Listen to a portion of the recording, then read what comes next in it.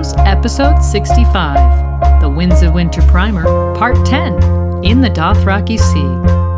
Spoilers all books! Hello, and welcome to another episode of Radio Westeros. I'm Lady Guinevere, and with me, as always, is Yolkboy. Yeah, hi there everyone, and thanks for being here. In today's episode, we're going to continue our The Winds of Winter Primer series with an in-depth look at Daenerys Targaryen. We will assess Dany's story as it relates to Slaver's Bay and follow her journey to the Dothraki Sea, where she was last seen at the end of A Dance with Dragons. And we'll begin by recapping when Dany conquered Slaver's Bay and, rather than heading immediately towards Westeros, decided to stay in Meereen to rule. There's much to say about her transition from conqueror to ruler, given that she aims to repeat the same cycle again when she sets her sights on the Iron Throne. From there, we'll look closely at the events of Daznak's pit, as she makes huge compromises to her leadership ideals and presides over ruthless gladiatorial combat in the arena. However, with an unexpected appearance from Drogon, Dany leaves the pit on the dragon's back and soon finds herself stranded in the Dothraki Sea.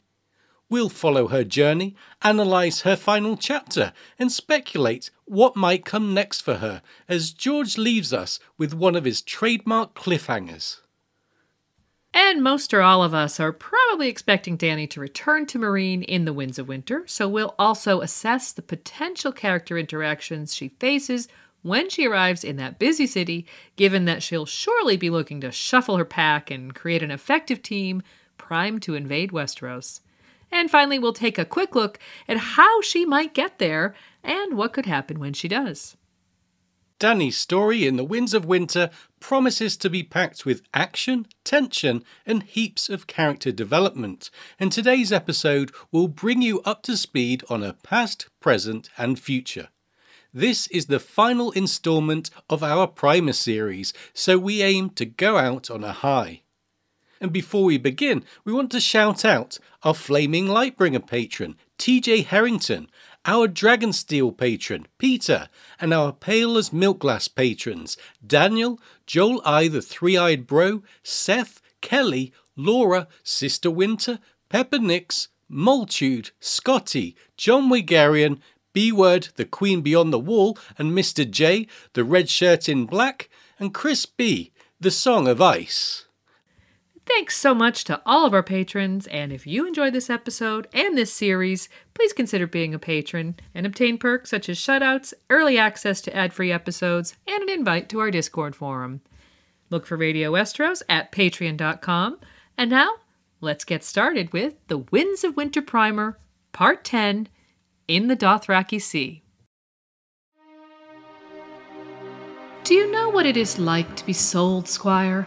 I do. My brother sold me to Khal Drogo for the promise of a golden crown. Well, Drogo crowned him in gold, though not as he had wished, and my sun and stars, made a queen of me, but if he had been a different man, it might have been much otherwise. Do you think I have forgotten how it felt to be afraid? In A Game of Thrones, Daenerys Targaryen begins the saga as chattel, sold off by her brother Viserys to Dothraki horse lord Khal Drogo. This experience affected Dany deeply, and so is it any wonder that she maintained a firm objection to the slave trade that is pervasive in much of Essos. In perhaps the most noble and audacious manoeuvre in the series, Dany attempts to uproot slavery in the region and replace it with a newfound sense of liberation. We can't say enough about Dany's achievements and intentions here, and it's clear that George wants us to root for this character at this stage in the story. However, George has often said that he doesn't like to make things too easy for his main characters, and after the high of seeing young Daenerys endeavor to turn the ingrained evil on its head, the author introduces layers of complications which at once challenge her ideals and impede her ambition to sail to Westeros. Here, we'll look at those problems, explore where they originate, and discuss why these obstacles are so difficult for her to overcome. In the Storm of Swords, Daenerys Targaryen sweeps through Slaver's Bay with great haste, displaying her abilities as a conqueror in taking the 3 cities of Astapor, Yunkai and Meereen. While these maneuvers assure the reader that her inspiring military leadership promises a decent tilt at the Iron Throne one day, her acumen as a ruler remains unproven. In A Dance with Dragons, she decides to stay in Meereen and rule over the city and its people, and we soon realise doing so will be more problematic for her than the conquering was. It turns out the problems Dany faces in Meereen are not in spite of her conquest, but in fact are inextricably linked to the brazen style with which she swept over the bay, leaving her with a tangled knot of interleaving dilemmas. A quick overview of the situation in Meereen highlights 10 discernible problems Dany must confront in A Dance with Dragons and beyond. The Sons of the Harpy, uniting Meereen, slavery, her dragons, food, trade, disease, Astapor, Yunkai, and preparing to go to Westeros. We'll endeavor to briefly outline how these dilemmas relate to one another, manifesting in a complex Rubik's Cube of a political problem for Queen Daenerys. First of all, the Sons of the Harpy begin a shadow war in defiance of Dany's rule and her anti-slavery policies, and represent the continual threat of an uprising from the conquered masters. Meanwhile in Astapor, where Dany left a healer, a scholar and a priest in charge without the aid of a significant military force, the city has fallen into the hands of Cleon the Butcher, the first of a string of reprehensible would-be kings. While Astapor is in dire need of assistance, both within the city and regarding its proposition of war with the Yunkish, Dany dare not leave Meereen nor send away her forces, for fear that the Sons of the Harpy might instigate an uprising. She thinks, all my victories turn to dross in my hands. Whatever I do, all I make is death and horror. And if I had marched to Astapor, I would have lost Meereen. As a consequence, Astapor suffers tremendously. Defeat by the Yunkish is followed by an outbreak of the bloody flux in the midst of slaughter, starvation, and even cannibalism. And with Astapor now on its knees, the Yunkai are well placed to turn their gaze toward Meereen itself, the embryonic setup of the Battle of Fire. The Astapori refugees are driven towards Meereen, bringing with them the pale mare which rides over their camps. This can be viewed as Dany's leadership failures arriving on her doorstep. Leaving Astapor unguarded was a crucial mistake, and along with leaving Yunkai untaken, it has set off a chain reaction of further problems. As an Astapori petitioner tells her, "You gave us death, not freedom." Another problem Dany has is trade. The local economy was built around slavery, and the ripple effect of the upheaval causes the city-state of Qarth to resent Dany given the impact of her actions on their own economy and culture. Dany wants to trade with her former Qarthine host, Xaro Zohan Daxos, but instead he offers her 13 ships to take to Westeros. Not wanting to abandon her city, Dany refuses the ships, a decision which sparks war. The Qarthine fleet blockades Meereenese waters, and Dany struggles to retaliate given she dismantled her own ships to craft siege engines. Again, the manner of her conquest is the root cause of her problems. The lack of trade in Meereen overlaps with the shortage of food in Meereen. Food sources, such as olive groves, were destroyed by the Old Masters in order to starve Dany's sizable forces and the freedmen.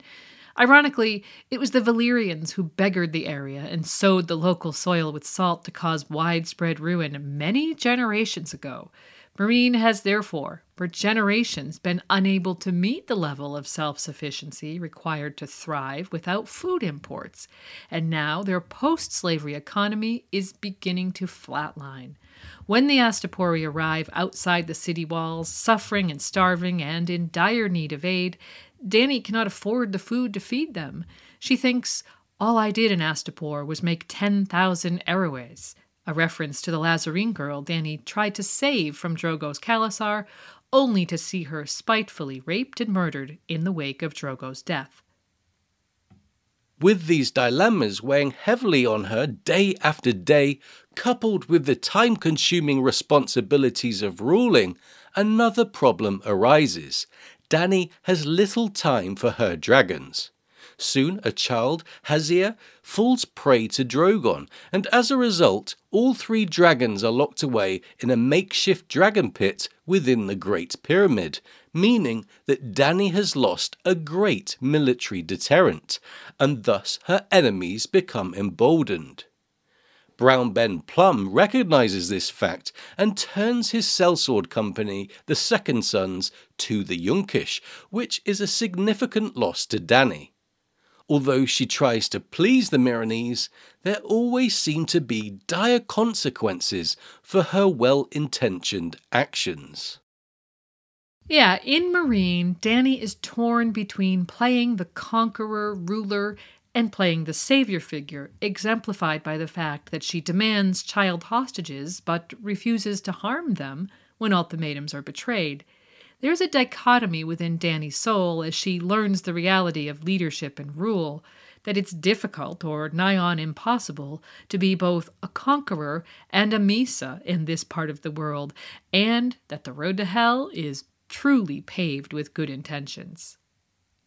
And as we've said, many of these problems can be traced back to the haste with which she conquered an area of the map she knew very little about. At the end of her rope, in search of peace and an answer to the many intertwining problems we've highlighted, Dany decides to marry Meereenese nobleman Hisdar zo Lorak, despite being in love with sellsword rogue Daario Naharis, proving that as a leader she is willing to sacrifice something of herself for the wider benefit of her subjects. It says, "My people are bleeding, dying. A queen belongs not to herself, but to the realm. Marriage or carnage, those are my choices. A wedding or a war." And the wedding came with yet more strings attached and compromises to her authority and ethos. Following Hisdar's negotiations on her behalf, Yunkai was to be allowed to practice slave trading again, and they provocatively set up a human market right outside the walls of her city. The fighting pits, where men tear each other apart for the amusement of the crowd, were slated to be reopened. Dany's dreams of a more civilized and slavery-free Slaver's Bay are further crushed under the weight of politics and incessant complications. It seems in hindsight that she tried to bring change to the region too soon, and that the slavers' culture runs too deep, perhaps dating back thousands of years. Whereas after A Storm of Swords, we might have viewed Dany's spontaneity as a great strength, this far into A Dance with Dragons, we wonder if her impulsiveness has triggered a domino effect that could yet destroy Meereen, and that the city is in danger of becoming another Astapor. Dany's forebear, Aegon the Conqueror, spent years assessing Westeros before he invaded, and while his conquest took nearly 2 years and was not without its setbacks, it was in most regards efficient and merciful wherever possible, succeeding in its end goal of creating a united kingdom ready to thrive.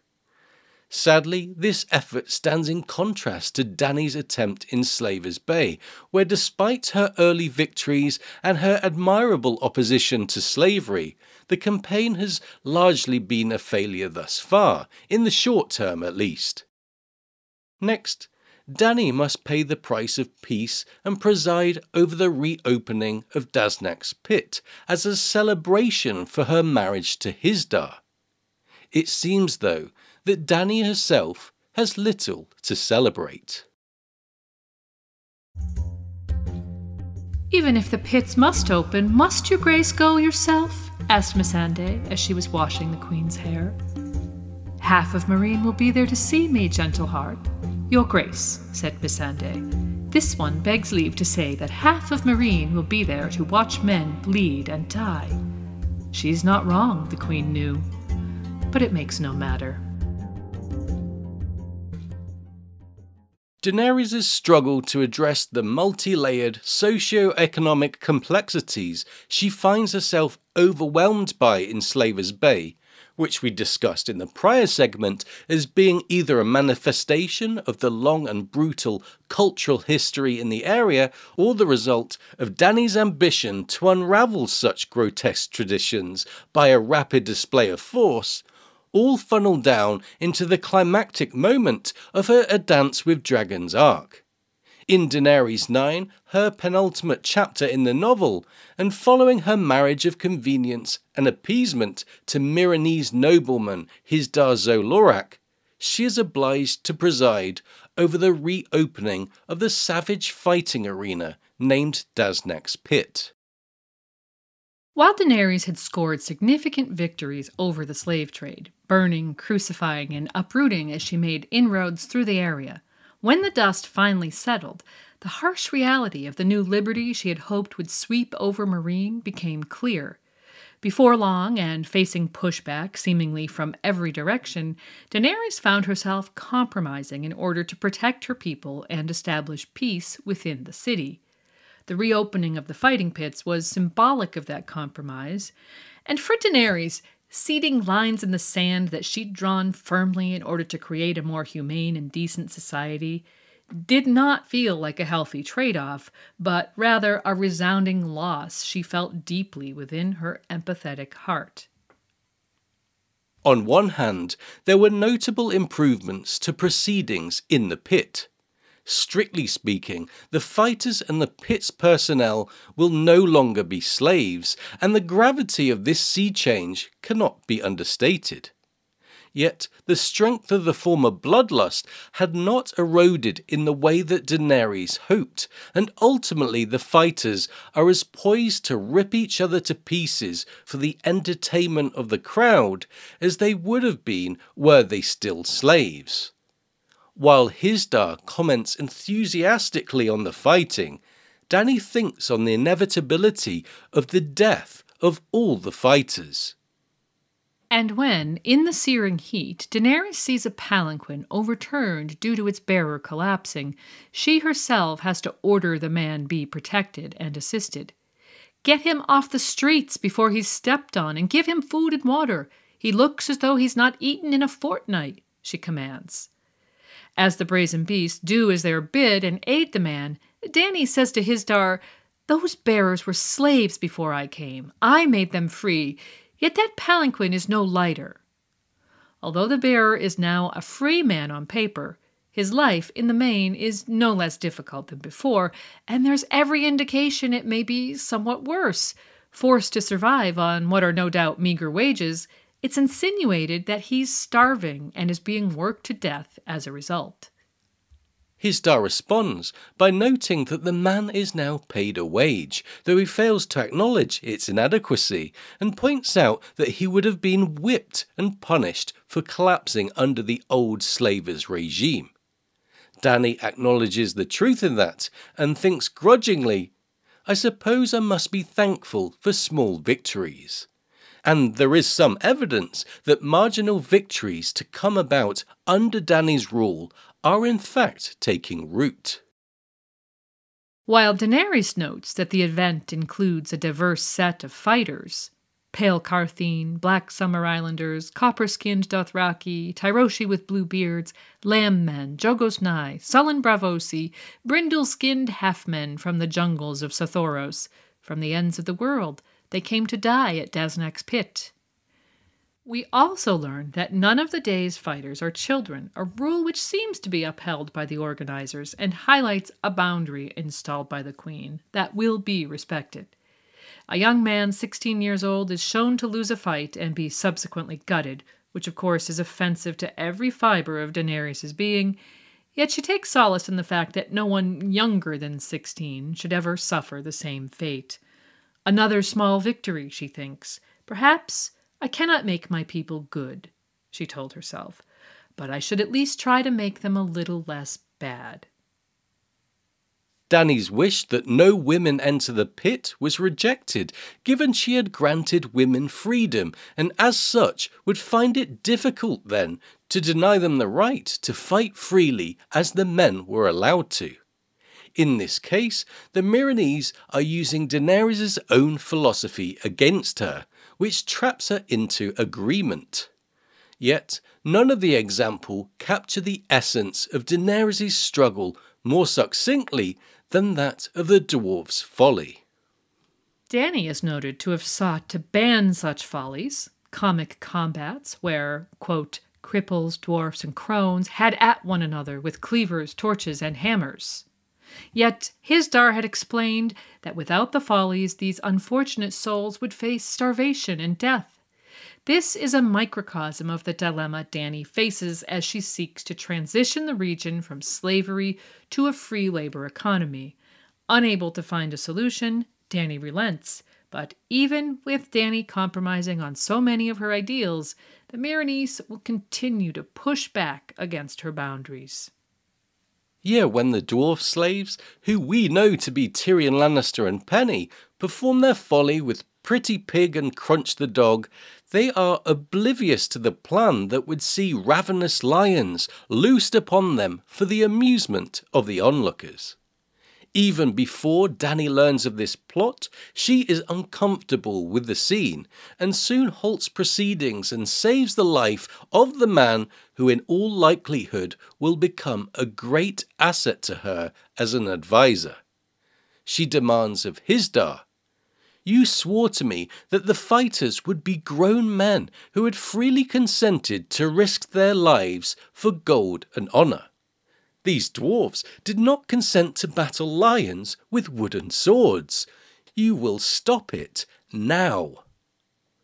Although Hisdar agrees to her demand, she notices a flash of anger in his eyes, and the whole scene is emblematic of how characters of power in Meereen will continually push and gnaw at the boundaries Dany is laying down. If she had not been there, the lions would have eaten Tyrion and Penny alive in an obvious erosion of the rules set forth by the Queen. And remember, those two shouldn't have even been in the pit, as per Dany's decree that no slaves be involved. This is the pressure Daenerys is continually up against in Meereen. It's not the establishment of laws, rules, and standards, but the guarding and maintaining of them against the continual force of local counterflow. There are other small victories noted by Daenerys. Murderers and rapists could be forced to fight, but not debtors or thieves who might themselves be downtrodden victims.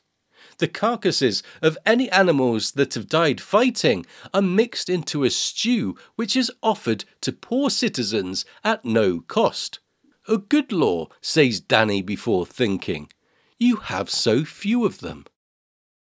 Altogether, there are signs of progress in Meereen, but for the most part, they're small and inadequate. Where a leader with a lesser sense of empathy and ambition might settle for compromise, Dany takes it as a defeat. Perhaps the problem is that Daenerys wishes to expedite the healing of Meereen at a pace which is simply unrealistic given the depth of the root causes. Change takes time. And from our own world and our own history, we know that even when positive change is initiated and gains irresistible momentum, vestiges of old cruelties can linger for generation upon generation. Perhaps, as a leader, Dany was running before she could walk. When Hisdar offers some consolation to counter Dany's sense of disillusionment, he says, "One step, then the next, and soon we shall be running. Together we shall make a new Meereen." The flip side of this statement, though, crystallises Dany's doubts. One step, then the next, but where is it I'm going?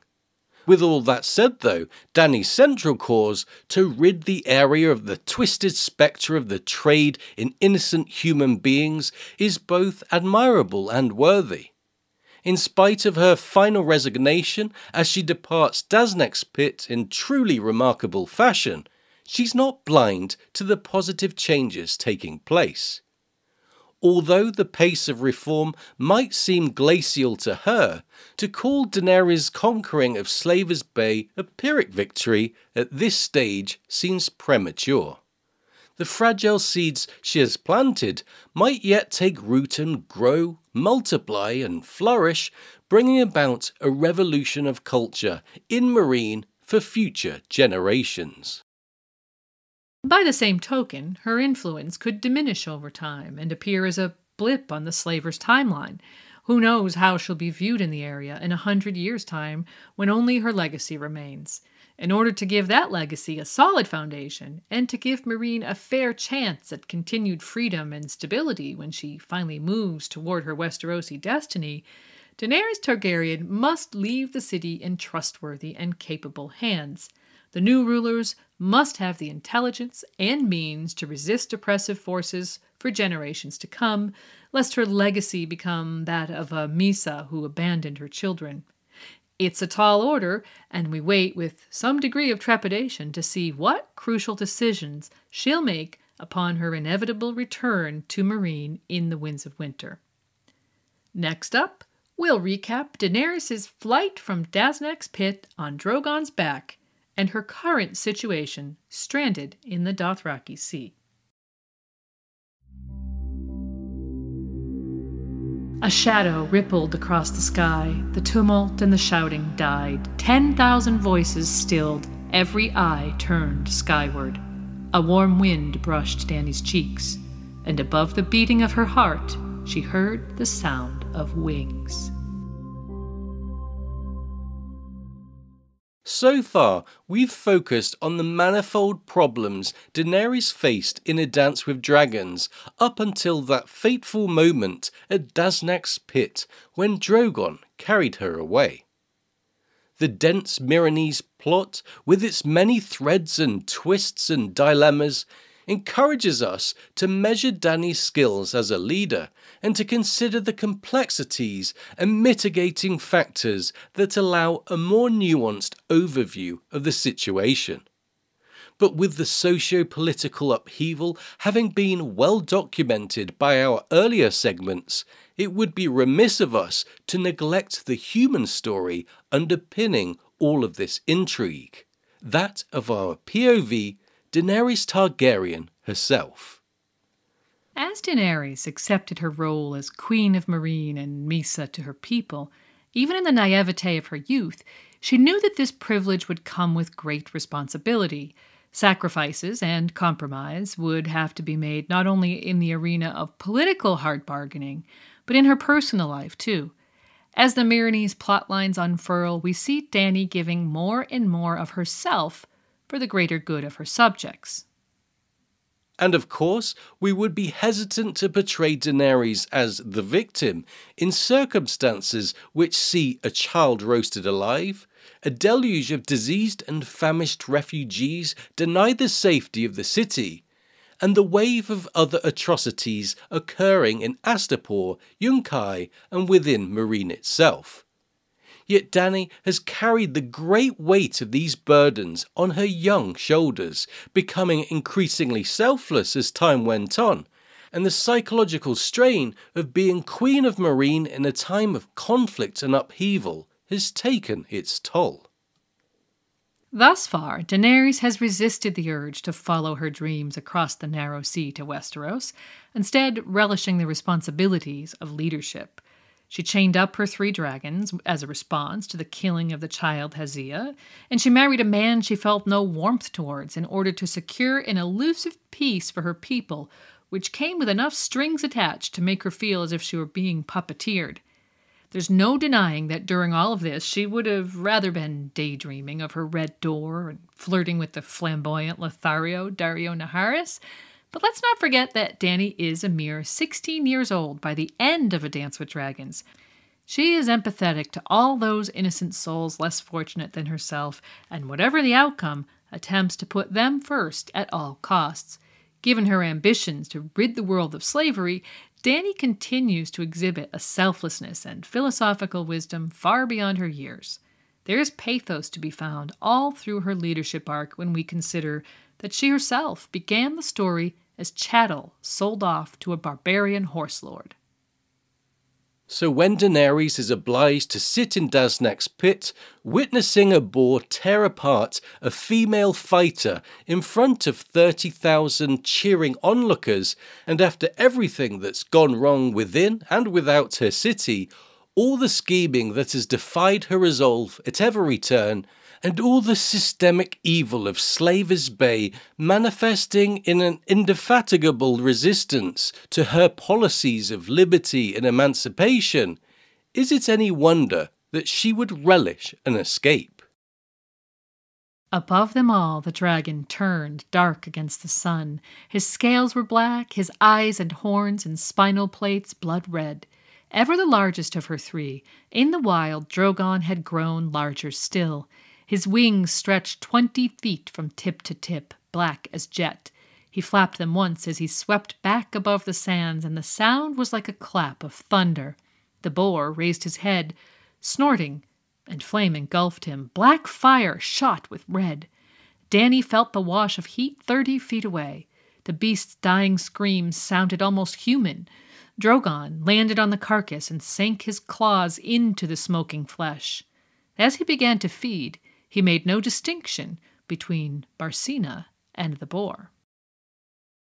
As a bellicose would-be hero spears Drogon, it says the dragon and Daenerys screamed as one. Whereas everyone else in sight wants the dragon dead, Dany attempts to tame the beast she thinks of as her metaphorical child. Attempting to hide her fear and acknowledging the danger she's in, Dany grabs the pitmaster's whip and soon finds herself on the dragon's back, wrenching the hero's spear free from between his scales, and finds a strange kinship with the creature when she thinks, he is fire-made flesh, and so am I. In this climactic moment, it says, the black wings cracked like thunder, and suddenly the scarlet sands were falling away beneath her. Dizzy, Dany closed her eyes. When she opened them again, she glimpsed the Meereenese beneath her through a haze of tears and dust, pouring up the steps and out into the streets. With all of her problems fading away in the distance and coming to a blur, is it any wonder she begins to enjoy this moment? Dany found freedom just as Drogon had, and George's use of sexual innuendo is not in your imagination. Such language is used to convey Daenerys' excitement at her impromptu escape. Dany could feel the heat of him between her thighs. Her heart felt as if it were about to burst. Yes, she thought, yes, now, do it, take me, fly. Not to put too fine a point on it, but we did say this was a climactic moment. Now Dany has essentially run away from her problems. It wasn't her intention or her plan, but that's where George has taken her character. But a real leader doesn't run and hide, so we fully expect that what follows is a time of respite and rejuvenation from the frantic pace of the city before a dramatic return to Meereen during the Winds of Winter. Barristan gains a POV and is our eyes within Meereen as the city hurtles towards a large-scale war against Yunkai and other hostile factions, which George is calling the Battle of Fire. However, away from the city, away from the complications and dilemmas and the wheels within wheels, we're given the final chapter in A Dance with Dragons, in which Dany finds herself stranded in the endless grassland of the Dothraki Sea. All the way back in A Game of Thrones, she had traveled through these plains with Drogo's Dothraki Khalasar. And we're going to refrain from giving you our what will happen next summations just yet. Those will be saved for the next segment. Yeah, let's focus on what's happening now with Dany. Standing in contrast to the frantic hive of activity that is Meereen, in the final chapter proper of A Dance with Dragons, she finds herself alone. In stripping down her surroundings, giving her distance from the multitude of problems she's tangled up in, and inspiriting her away from the many characters inhabiting the city, George is creating a segue in Dany's leadership story. Following the chaos of Daznak's pit, Dany is given room to breathe.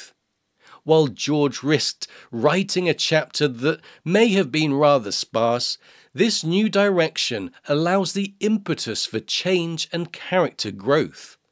We're also given a more clear window into Dany's state of mind, as she herself examines her interior world.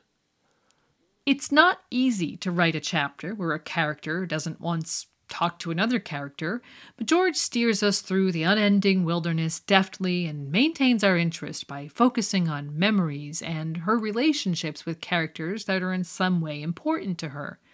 All the while, Dany struggles to adapt to her new environment, and the mode of conflict in this chapter, for the most part, is woman versus nature.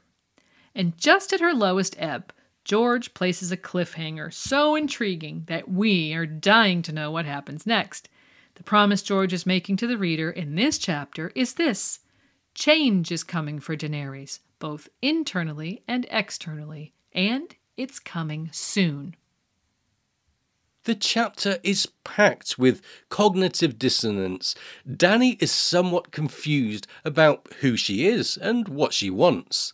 In one paragraph, she yearns for home, which has always been a strange concept for her. Yet here she's thinking of the city she flew away from. Her home was back in Meereen, with her husband and her lover. That was where she belonged, surely. In literally the next paragraph, Daenerys fantasizes about being on Dragonback, away from the city, away from everything. On Drogon's back she felt whole, it says. Up in the sky the woes of this world could not touch her. How could she abandon that? By showing us the contradictions in Dany's wants, needs and motives, George is initiating change. Dany has to ruminate over her choices before she can make the critical decisions which will one day define her character. On this journey outside Meereen, wherever it takes her, she will realise what she wants and how to achieve her goals. Being in the city was a stifling experience, and here she is being reduced and simplified for her own benefit, and perhaps that's why she admits to feeling happy here, in spite of the hunger and hurt she also describes. In one flight, George has taken her from riches to rags, and of course this change in direction keeps the reader engaged and surprised. Having travelled through the Dothraki Sea early in A Game of Thrones, George reminds us of the broader details. We get an overview of her time with Drogo, the journey through the Red Waste, leading into a recap of the events at Daznak's pit. As the one who brought 3 dragons into the world, as conqueror of Slaver's Bay and queen of Meereen, Daenerys maneuvered herself into positions of ever greater power, testament to her mettle as a character, yet any such memories here are juxtaposed with the reality that she is now powerless, struggling to survive, and completing the simplest of tasks with great difficulty. Her hats all fell to pieces in her hands. Try again, she told herself. You'll do better the next time. You are the blood of the dragon. You can make a hat. She tried and tried, but her last attempt had been no more successful than her first. She thinks of Barristan, Hisdar, and her Dothraki companions as she wonders if rescue could be on its way. But the first significant relationship she contemplates is with her lover Daario, who might face trouble after boasting of bedding Dany and thus demonstrating to the young Kai his worth as a captive. She perhaps faces a difficult decision regarding Daario. In Barristan's POV, we sense that he wishes she would outgrow him and that his presence is impeding Dany's ambitions. In Dany's POV, we get no such hint. Daario is her love, and we sense no regret from her about their relationship. As she reminisces about Meereen, she recalls the moment Strong Belwas fell to his knees, heaving and shuddering before her flight. Dany, sharp as ever, has concluded that the locusts were poisoned, which, to her credit, reminds us that no matter how delirious and weakened she becomes, part of her mind is always trying to solve the problems she left behind in the city. She also believes the Yunkai would have retreated after her flight, so the Battle of Fire is going to be news to her. With Dany in a feverish, exhausted state, it's a great opportunity for George to introduce an abstract element to Dany's thinking, in order to convey themes he might not be able to otherwise. Following an evening where she hears a mournful wolf howling far off, which might line up exactly with Jon Snow's assassination on the timeline, there's a morning where she is attacked by streams of ants who are marching over a wall. Some wonder if this could prefigure Dany one day arriving at the wall in northern Westeros to face off against the others. She wondered how the ants had managed to climb over it and find her. To them, these tumble-down stones must loom as huge as the wall of Westeros, the biggest wall in all the world. George continues to wade into the abstract when Dany dreams. First of all, she dreams of Quaithe, the enigmatic, cryptic prophet whose motives remain a mystery to Dany and the reader alike. When Dany perceives Quaithe, the mystic says, "Remember who you are, Daenerys. The dragons know. Do you?" This brief exchange reminds us that Dany is on an inward journey in this chapter, and at risk of sounding cliché, needs to find herself in order to progress as a character. Dany's next dream is of Viserys. Viserys looked just as he had the last time she'd seen him. His mouth was twisted in anguish, his hair was burnt, and his face was black and smoking, where the molten gold had run down across his brow and cheeks and into his eyes. Here Dany enters into a conversation of sorts with her dead brother, and when she provides the opening gambit of "You're dead," she hears his reply, "Murdered." The pair debate the treatment Viserys received, who is no more enlightened in death than he was in life, and the scene again functions as a recap. Another character important to Dany is Jorah Mormont, whom she expelled from Meereen due to his duplicitous dealings with Robert's Iron Throne, putting her and her unborn son Rhaego in significant danger early in the story. Now the grass is talking to Dany with Jorah's voice, and he pleads his case for why she should move on from Meereen and aim her sights firmly at Westeros. Like the dream of Viserys, Dany debates Jorah, and she understands both points of view. And when Jorah concludes with, "You are the blood of the dragon," he could very well be answering Quaithe's riddle that Daenerys needs to remember who she is. "Fire and blood," responds Dany, and perhaps through this sequence of abstract scenes, Dany is realizing who she is, a Targaryen. Targaryens don't plant trees, but they do conquer. Slowly, she seems to be warming to the idea that she must leave Meereen behind to pursue her destiny. "Let this city be," I said. "Your war is in Westeros, I told you," says Jorah, in response to Dany's realization that Meereen was not her home and never would be. Throughout these dreamy encounters, Dany is struggling to survive, and in one scene, she consumes green berries in desperation, which eventually make her ill. She is in danger, existing within an unforgiving landscape. At one stage, she notices that she's bleeding, and the audience is left to speculate whether this is truly her moon blood or a miscarriage, with much of the fandom preferring the latter interpretation. As she endeavours to follow a stream in the hope that one would lead to another, and eventually to the rolling Skahazadhan River which runs adjacent to Meereen, and with the Targaryen mantra, "Fire and blood," still ringing in her ears, she hears the bells of a Dothraki scout. She knows a Khalasar is near, and that they would not treat her kindly if they found her. So Dany hides in the grass.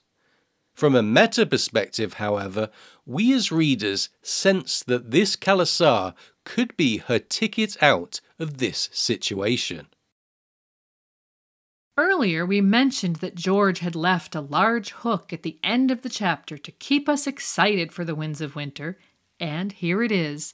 Dany summons Drogon, who takes her to a vast herd of horses and begins to feed. Dany joins him and must look a strange sight, being so disheveled, feasting on charred horse meat alongside a dragon. Then comes the final line. That was how Khal Draco found her, when 100 mounted warriors emerged from the drifting smoke. Remembering that George was once a successful TV writer, where he attempted to keep the viewer immersed enough to not change the channel during ad breaks. And it was in TV writing that George became a master of what he calls act breaks, those plot hooks aimed at keeping viewers in suspense across a 4 or 5 act format. The most powerful act break, according to George in an interview with fellow author Jeff Vandermeer, is the cliffhanger. And with this closing scene, George delivers the perfect cliffhanger, which alongside the stabbing of Jon Snow provides the audience with enough intrigue to be craving the Winds of Winter. There's a reason that so many of us have maintained our interest in Westeros during this long interim between volumes. This is addictive writing at its finest. So, altogether, Daenerys 10 functioned on various levels to give us a chapter that was at once part recap, part palate cleanser, part segue, and part sounding board for character development. Above all, it's a promise to the reader that Dany is changing, her situation is changing, and there will be some resolution to the conflict of her Dance with Dragons story. In the Winds of Winter, Dany will be approaching Meereen from a different direction, both literally and metaphorically, and this chapter was essential in stripping her down, reevaluating her, and priming her for these changes. Once more, Dany proved beyond all doubt that she can survive and endure in the face of adversity. She's a character who's here to stay and one we should all be very excited about going forward. In the next section, we'll speculate on what comes next for Dany, from the immediate confrontation with Khal Draco to Dany's control over Drogon to a possible sojourn to Vaes Dothrak. We have much to discuss as Dany seeks to empower herself once more following the weeks of lonely wandering, marooned in the Dothraki Sea. Memories walked with her. Clouds seen from above, horses small as ants thundering through the grass. A silver moon almost close enough to touch.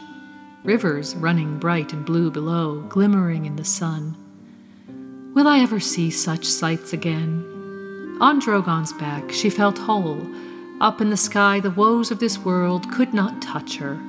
How could she abandon that?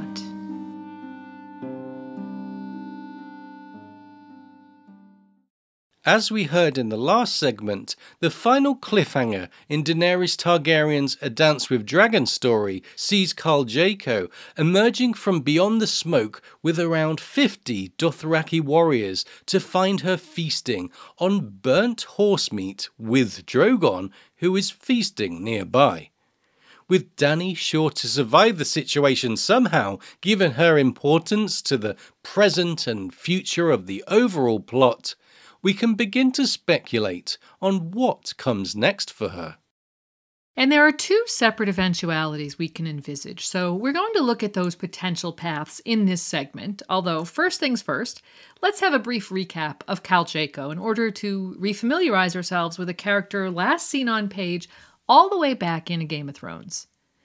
Every khalasar has a leader, called a Khal, and every Khal has high-ranking commanders within the khalasar. When a Khal dies unexpectedly and without an obvious successor, their sometimes fight between themselves to become the new Khal, and in some cases, the khalasar might split. This is exactly what happened in the case of Drogo and Khal Draco, as Jorah Mormont explains here. Princess, hear me. The Dothraki will not follow a suckling babe.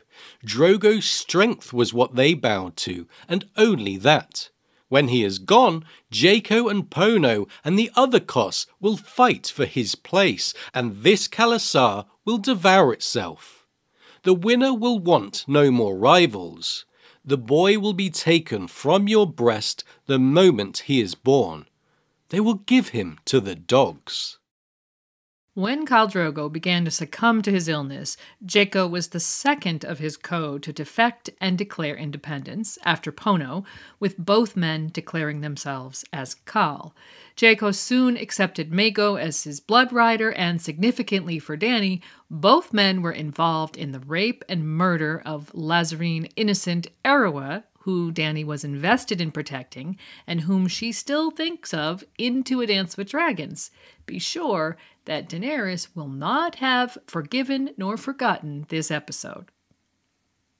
Later in A Game of Thrones, we hear through handmaiden Irri that, quote, Jaco is a Khal now with 20,000 riders at his back.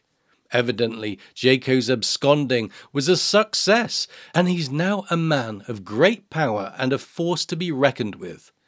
At the same time, by re-emerging in the Dothraki Sea, Dany is beginning to fulfill Quaith's words of wisdom: to go forward, you must go back. Which brings us to two possible paths lying ahead of Dany as we enter the Winds of Winter. In one theory, Dany uses Drogon to perhaps kill her old enemy Jaco, and then, with the respect garnered in doing so, takes control of his riders and then his Khalasar before heading back to Vaes Dothrak. The Dothraki might well be in awe of her if she can ride on Drogon's back and display her power as a dragon rider, given their reverence for riders is well established.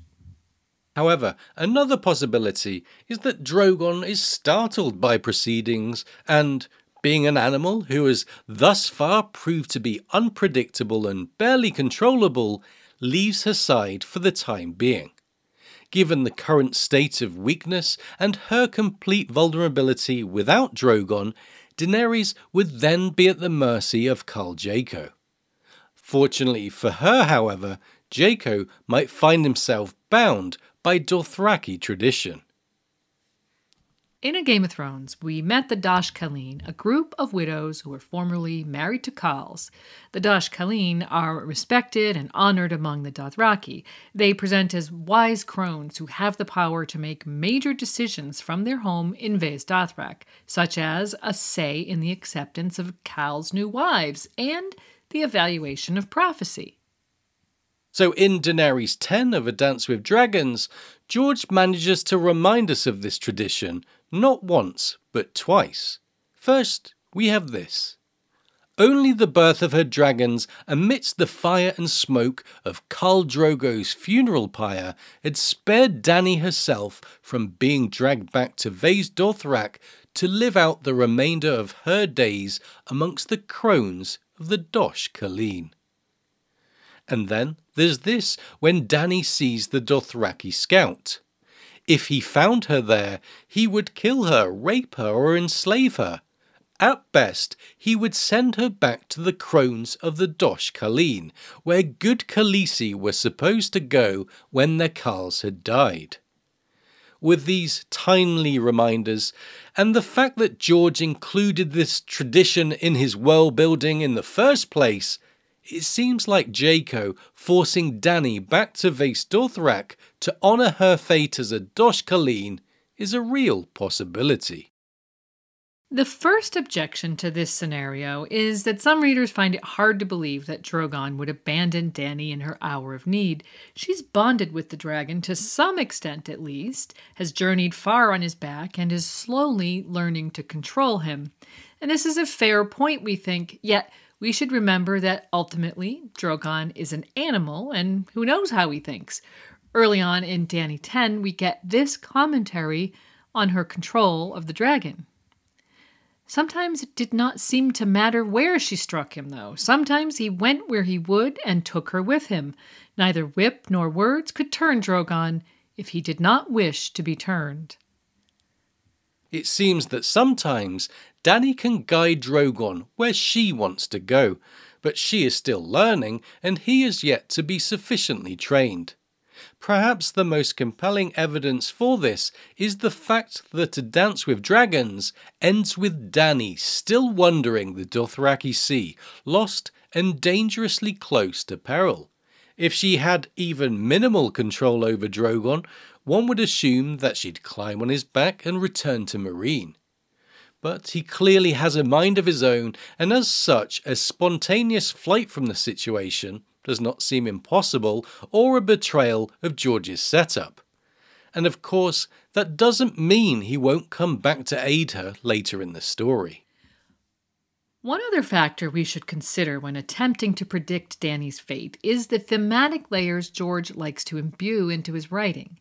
If Dany is taken away by Khal Draco to Vaes Dothrak, bound and powerless, it would be a callback to her earlier story where she was married to Drogo and given no choice in the matter.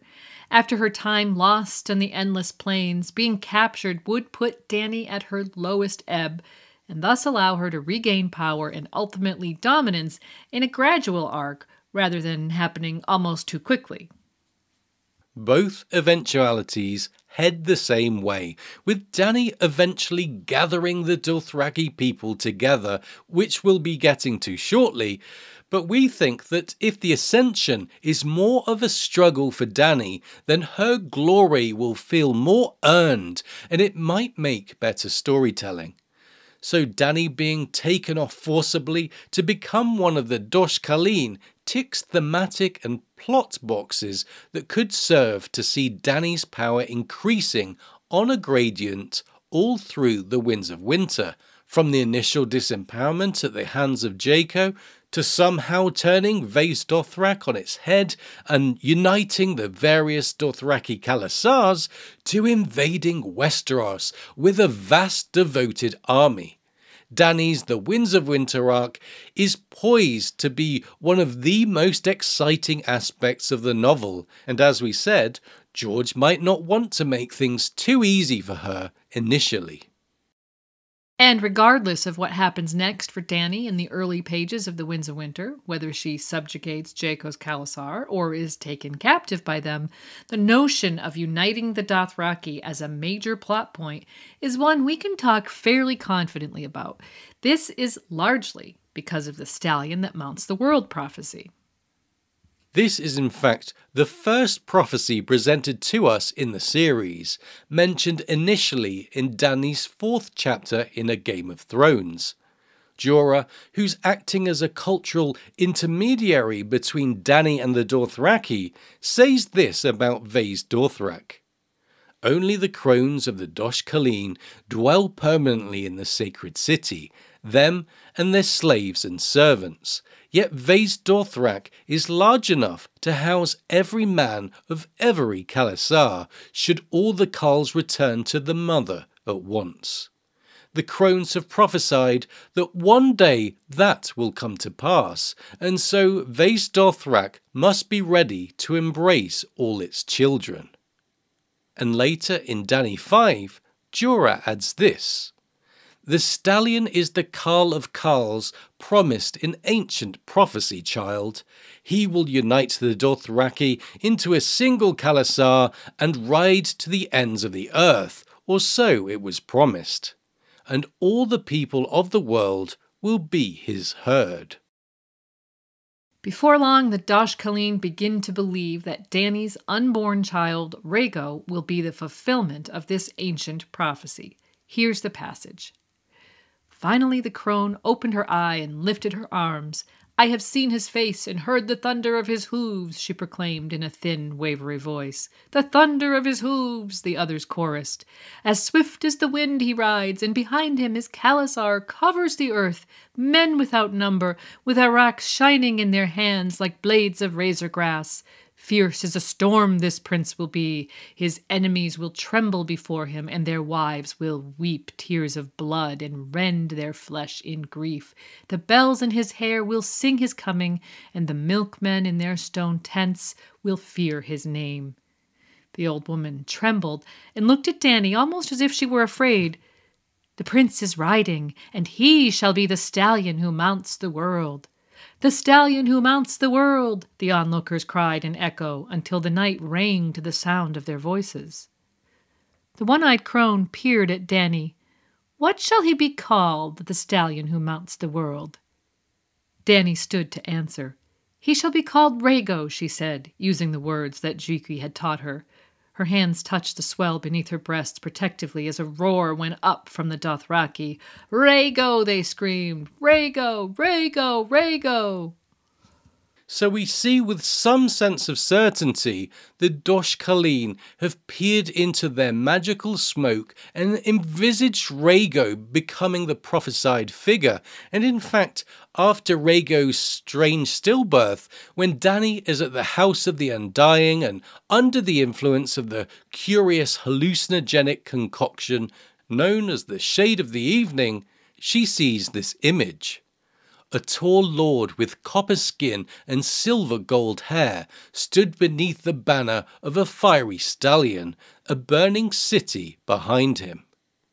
The fandom consensus is that this vision is a morrow never made, a future that didn't happen, where Rhaego perhaps fulfills the prophecy and is shown here in all his violent power. However, soon Dany sees another Dothraki-related vision. It says, beneath the Mother of Mountains, a line of naked crones crept from a great lake and knelt shivering before her, their grey heads bowed. Now this could very well be a glimpse of Dany one way or another fulfilling the stallion who mounts the world prophecy, which, if true, would no doubt occur in the upcoming novel.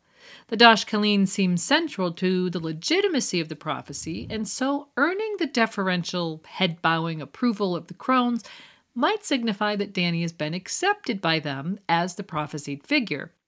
How this would all come about remains to be seen. Is Dany the stallion, or perhaps the stallion's rider? As Dany's mount, and therefore analogous to a Khal's stallion, Drogon would surely impress the equine culture of the Dothraki as being extremely powerful and worthy of respect.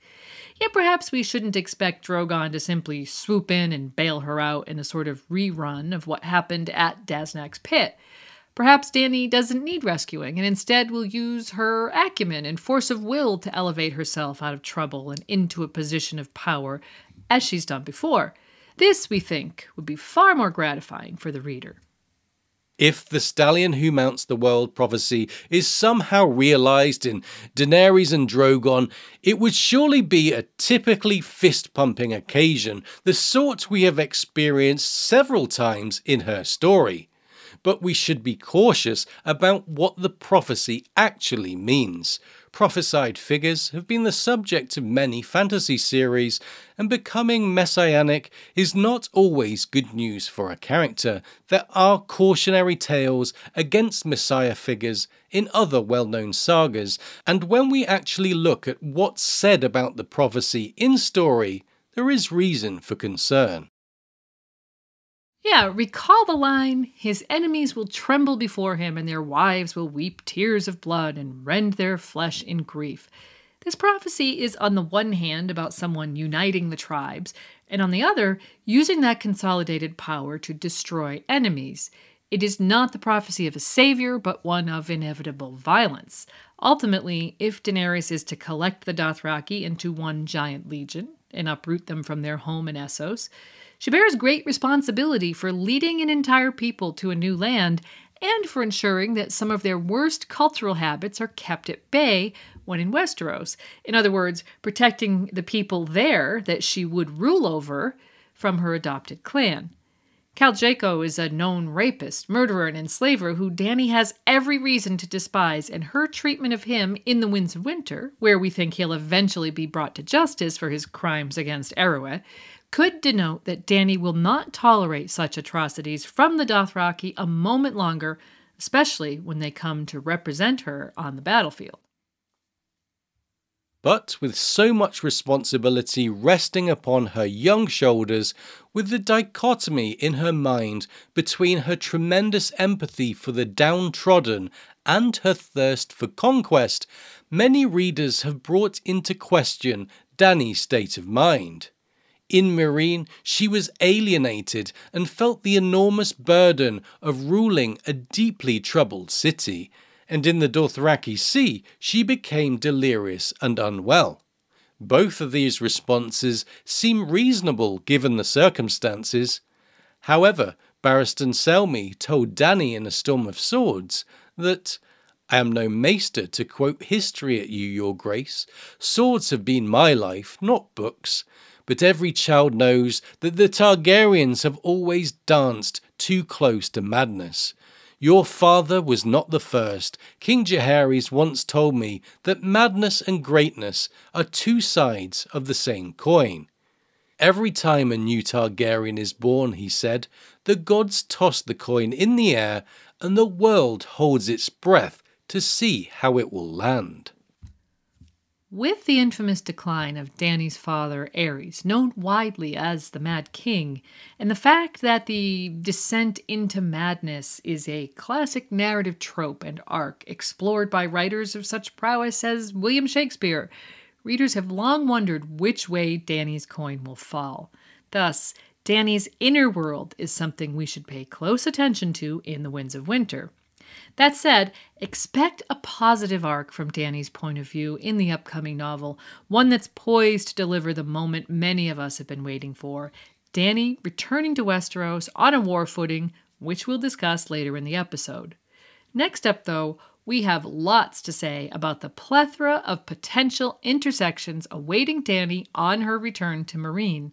So let's take a look at what and who she might be returning to when she reemerges in Slaver's Bay. But first, Radio Westeros is powered by patrons, and our sincere thanks go to our Valyrian Steel level patrons. Sir Tim of House Jib Jab Hot Dog Shop. House motto, we forge the chains we wear in life.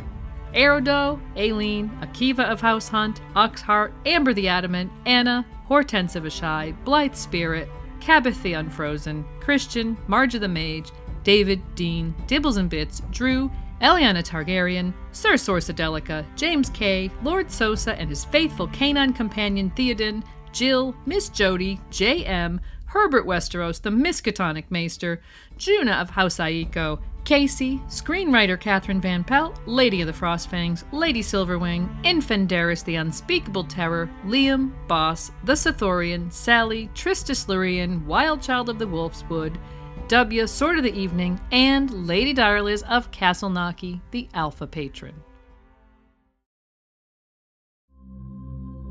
The glass candles are burning. Soon comes the pale mare, and after her the others, Kraken in dark flame, Lion and Griffin, the sun's son, and the mummer's dragon. Trust none of them. Remember the undying. Beware the perfumed seneschal. So far, we've recapped Daenerys' story through her time in Slaver's Bay, focused on her chapter stranded in the Dothraki Sea, and speculated as to what comes next for her in the immediate future. With some confidence, we've concluded that Dany will, one way or another, be taken back to Vaes Dothrak, and that she's destined to unite the Dothraki to her cause before transporting her massive army to Westeros, as she seeks to invade and ultimately win the Iron Throne for herself. However, what's less certain is what happens in between when she revisits Meereen with a massive host of Dothraki warriors at her back and a long line of characters vying for her attention. Armies are difficult to feed at the best of times, and we know that there are food shortages in Meereen, so it seems likely there'll be enormous pressure on Dany to resolve her politics in the city and leave Meereen behind as stable as possible and as soon as possible. And aside from those paramount decisions, as we've said, Dany will also have to deal with a large cast of characters waiting for her to re-emerge in the city. These interactions will tell us a lot about Dany's new hierarchy, and expect lots of relationships and dynamics to change as Dany turns from ruler to invader. So let's look at the characters Dany might be intersecting with in The Winds of Winter, recap shared histories, and speculate as to what direction these relationships are headed. And why don't we begin with those characters already familiar to her who've been waiting in and around Meereen in the hope that she might soon return after the events of Daznak's pit. First up, it's Daario Naharis. Draw your sword and swear it to my service. My sword is yours, my life is yours, my love is yours. My blood, my body, my songs, you own them all. I live and die at your command, fair queen. In A Dance with Dragons, the budding romance with Daario provides Dany with some excitement as a counterpoint to the dense power struggle and endless problems attached to leading Meereen. These dynamics allow Dany to fantasize and feel loved. She is a teenage girl after all. In practical terms, Daario's bad boy nature might be thrilling for Dany, but he offers nothing in terms of political clout, and Barristan judges him to be a distraction to Dany's cause. And sure enough, Dany ultimately weds Hizdahr zo Loraq for political reasons, despite her daydream that the sellsword might swoop in at the last moment and abscond with her. Daario is then taken by the Yunkai as a hostage to guarantee Meereen keeps the peace. While Daario seems at risk during the outbreak of the Battle of Fire, we learn that Barristan is attempting to free Dany's hostages by promising the tattered prince Pentos if he delivers them safely. We think Daario has a decent chance of returning to Meereen, in which case Dany might have a difficult decision to make. We expect her to return with a renewed sense of purpose, and her ambition to conquer Westeros more than likely means that she's going to have to leave Daario behind, and that is both from an in-story and a meta perspective. How Daario is going to react to such a rejection is really anyone's guess. And a similar decision could also have to be made about Dany's husband, Hizdahr zo Loraq. Before you came, Meereen was dying. Our rulers were old men with withered cocks and crones whose puckered cunts were dry as dust. They sat atop their pyramid sipping apricot wine and talking of the glories of the old empire, while the centuries slipped by and the very bricks of the city crumbled all around them.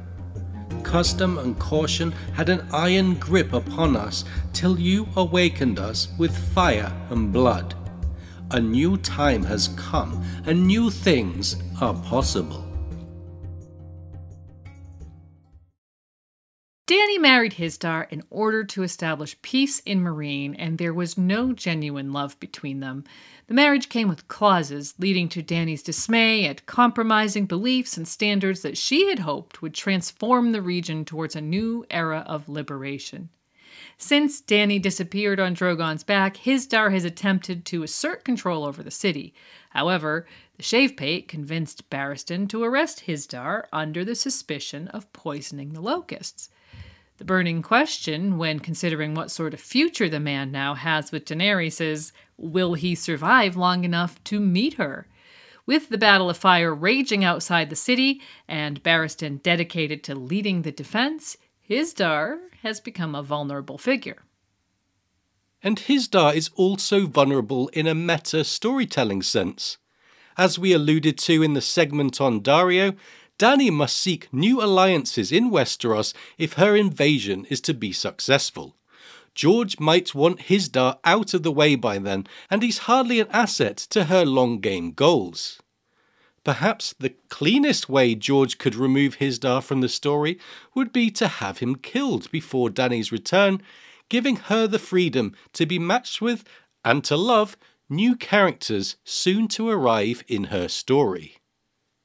And with the Shavepate, who may or may not be involved with deep-rooted political scheming still in the city, one possibility is that when the dust has settled after the Battle of Fire, Barristan returns to the city to find Hizdahr has been executed at the hands of Skahaz.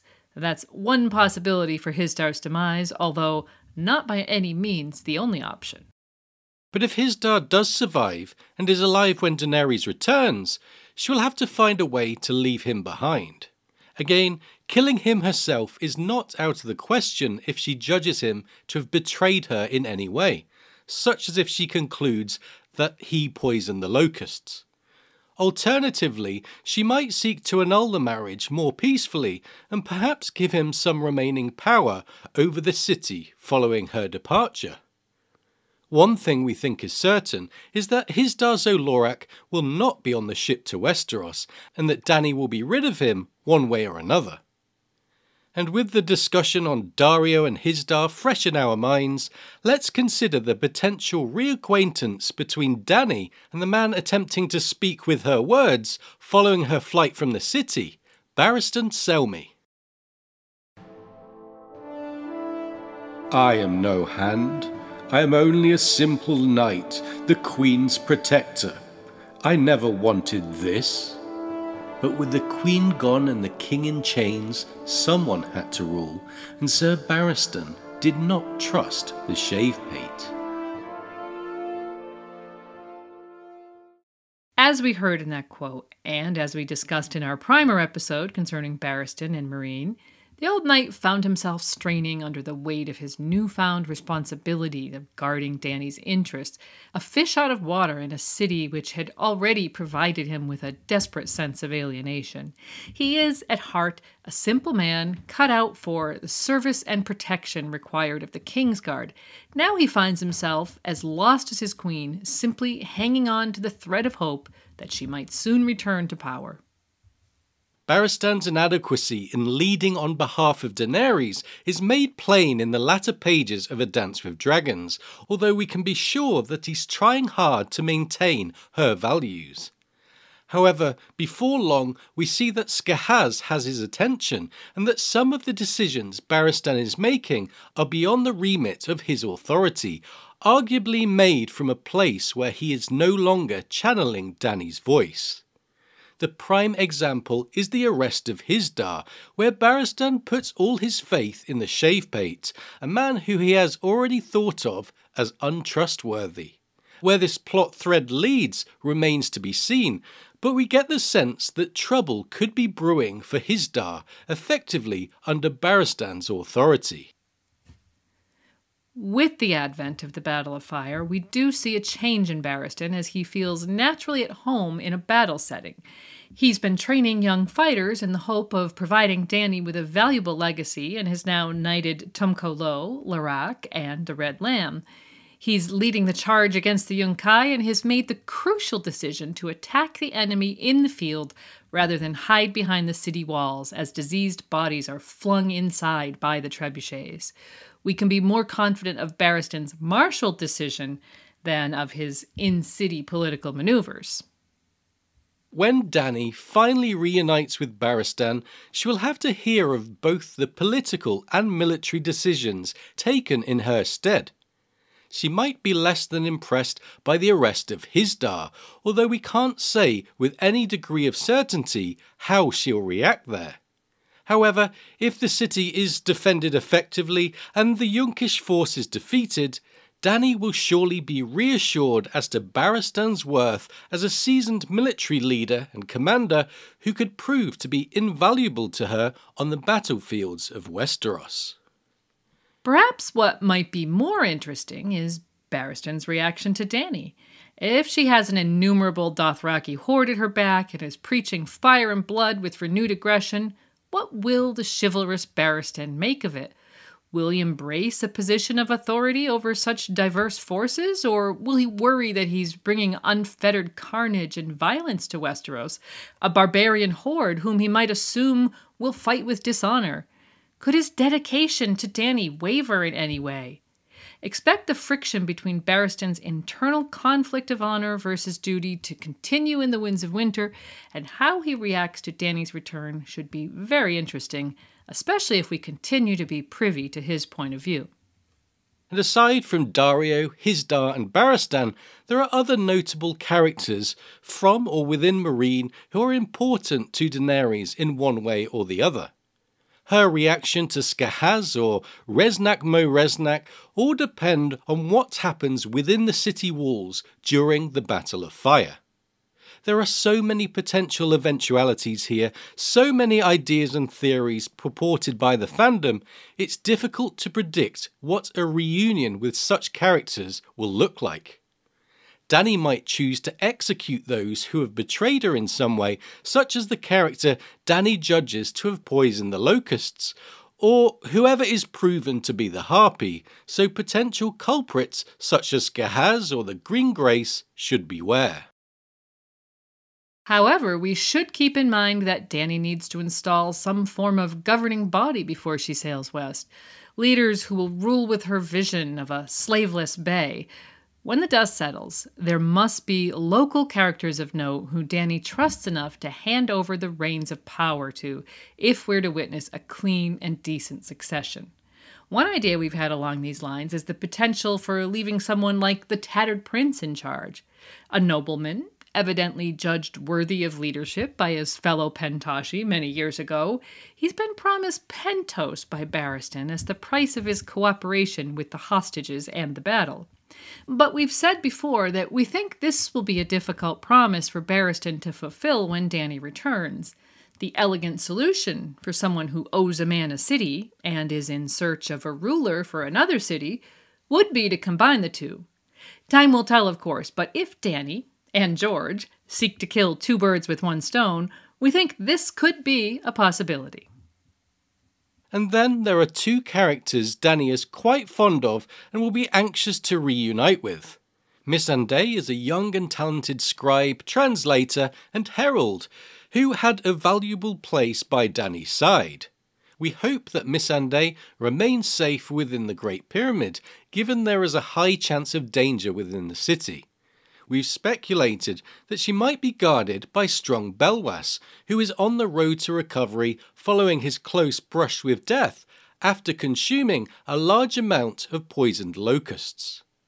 We take the fact that George chose him to survive the ordeal as encouraging that he has a future in the story, and all told, both Missandei and Strong Belwas could be valuable assets for Dany in the Westerosi invasion, although there is a chance she leaves Strong Belwas behind.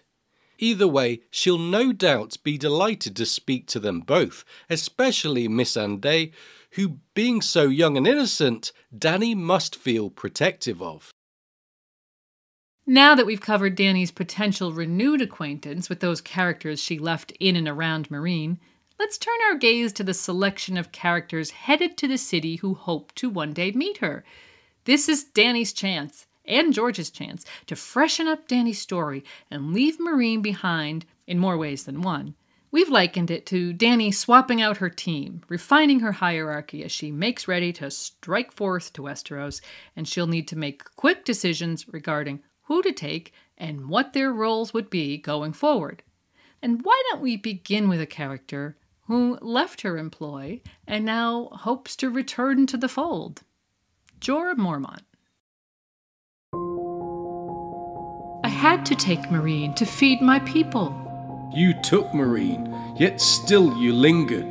To be a queen. You are a queen in Westeros.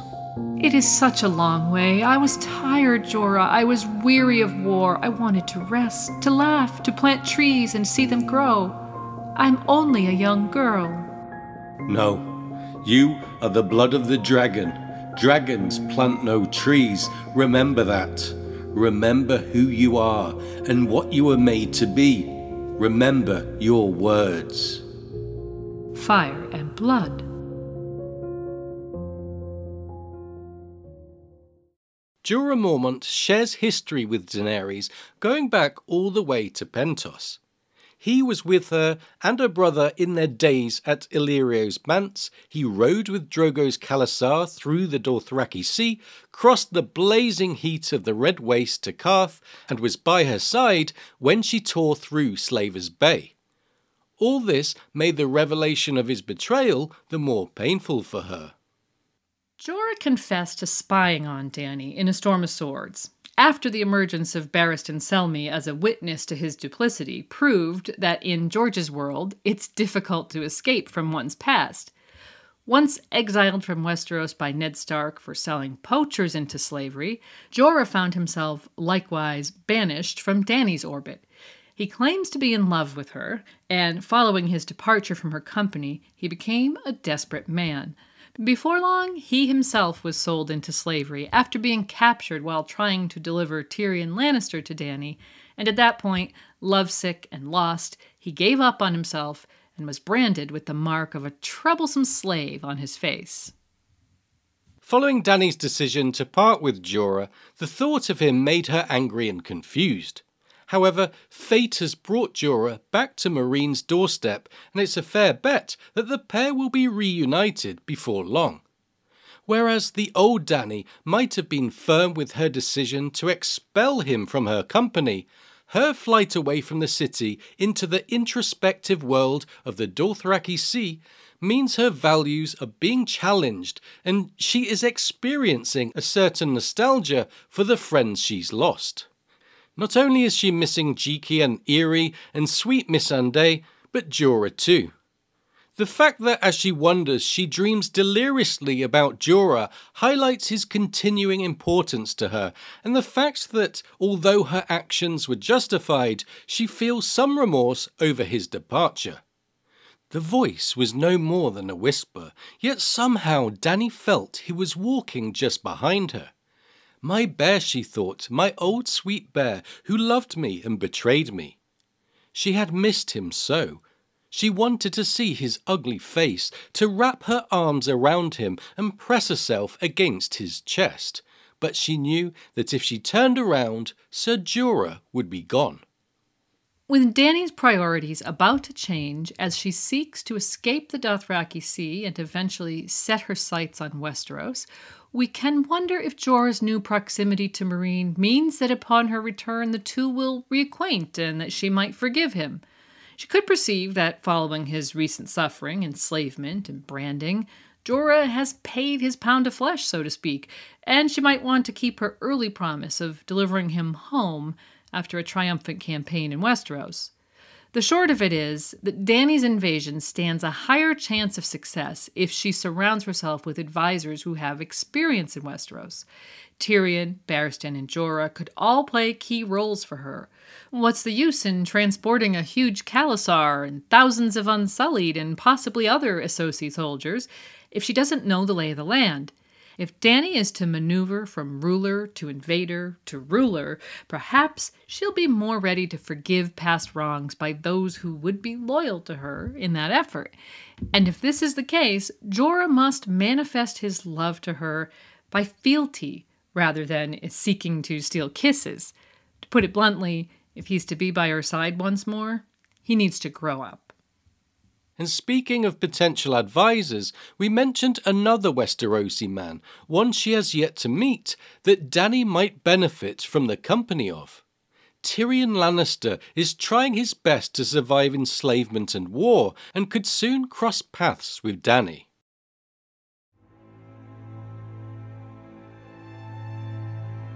I know that she spent her childhood in exile, impoverished, living on dreams and schemes, running from one city to the next, always fearful, never safe, friendless but for a brother who was by all accounts half mad, a brother who sold her maidenhood to the Dothraki for the promise of an army.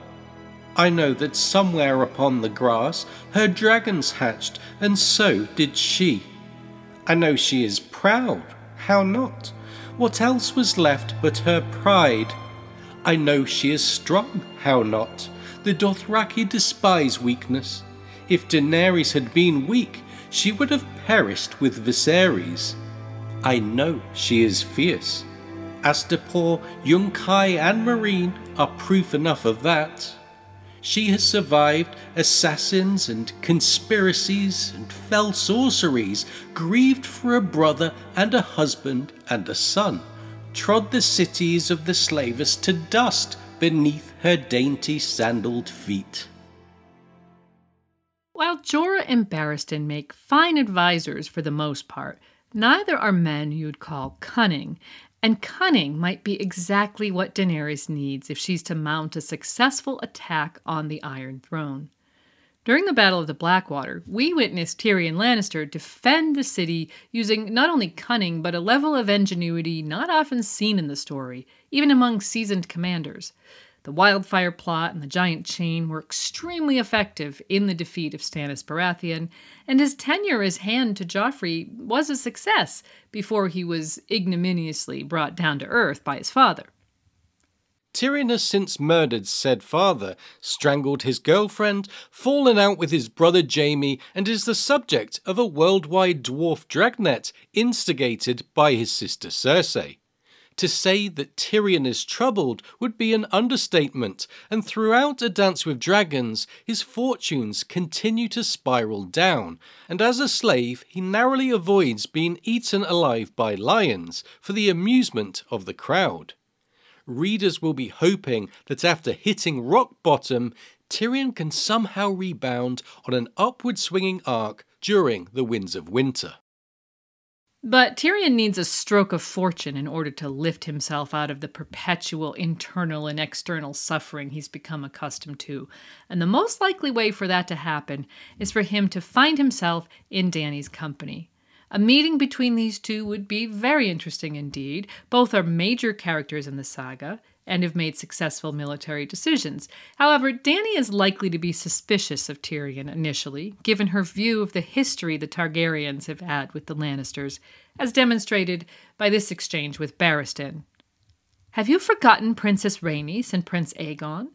"Never. That was Lannister work, your grace." "Lannister or Stark, what difference? Viserys used to call them the usurper's dog. If a child is set upon by a pack of hounds, does it matter which one tears out his throat? All the dogs are just as guilty."